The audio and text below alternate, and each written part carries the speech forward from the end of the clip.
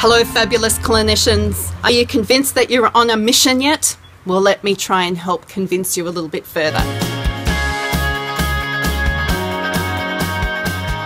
Today I want to introduce you to the world of exercise physiology.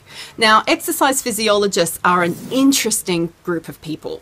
They seem to be popping up everywhere, and there are a lot of university graduates coming out of schools of exercise physiology or sports science or some related field.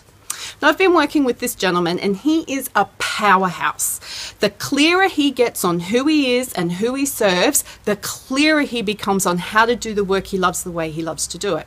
Now, when we started working together, he had so many opportunities available to him.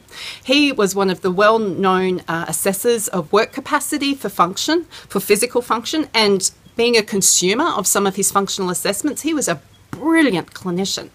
But he has decided that that's not what he wants to do anymore. He is empowering people to learn how to use exercise to help reduce their experience of pain, to help their mental health conditions. And he's now partnering alongside psychologists who want to be a part of this exercise physiology phenomenon to help people become empowered by physical movement. So he is changing the face of healthcare, because the more people move, the less chronic health conditions people will experience. The more people move, the less that we have for cardiovascular disease problems or diabetes problems or osteoarthritic problems. The more we move, the more serotonin goes through our brain, the improvements that we get to mental health conditions. The more we move, our confidence grows, weight falls off, we feel better about ourselves. The more we move, we become incredibly confident.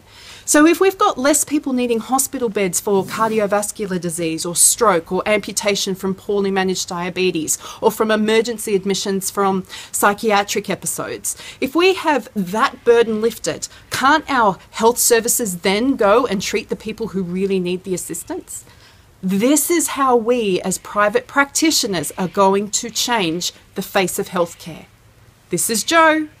Go be fabulous. Go be fabulous.